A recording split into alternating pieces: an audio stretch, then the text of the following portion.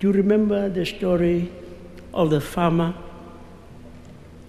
who, in his backyard, had a few chickens? And then there was, a strange looking chicken. It behaved a little like the other chickens, but it wasn't, no. It's not quite like these other chickens. But no one seemed to know about this until a visitor came along and went past, and he said, "Oh, no, man. That's not a chicken. That's an eagle." An eagle? Yes, an eagle. And he said, "Just give it to me." And they gave him this eagle.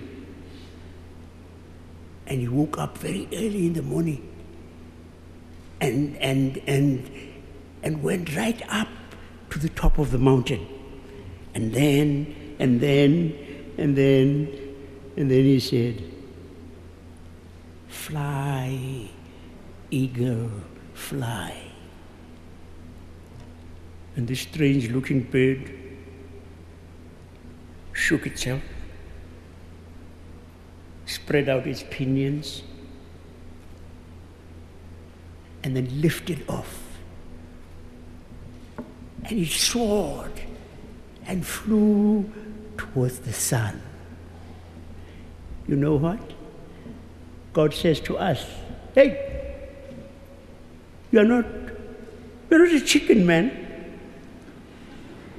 You're an eagle. Fly, eagle, fly."